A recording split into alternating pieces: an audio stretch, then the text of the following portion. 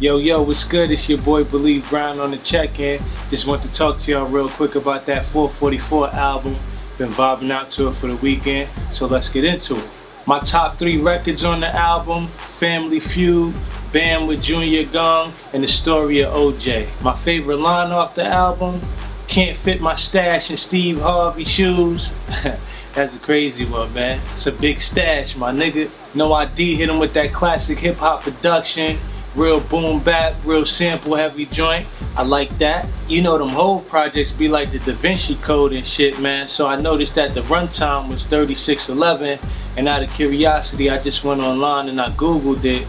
And yo, like, it's pretty interesting based on the content that's on there, man. Y'all might want to check that out. You might find it interesting too.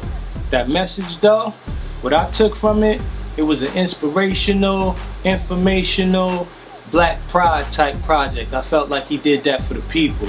So if you one of them people that, you know, only listen to people of influence and everything like that, it's the big homie saying, yo, this is what you need to do to get right. Yeah, man, so that's my short thoughts on the project. You know, leave a comment, let me know what you think. Shout outs to Hov, shout outs to No ID. Felt that was a great project for the culture. Got a lot of people talking this weekend. And that's it, man. Go check out that Finesse record featuring Jimmy Two Shoes. It's out there on SoundCloud right now. That new East Coast is wavy, baby. Most. Baby, you should let him check me at 11. I finesse him, baby, I finesse him. I ain't stressing, I finesse him, baby, I finesse him. Cash checks him, I finesse him, baby, I finesse him. Roll up to the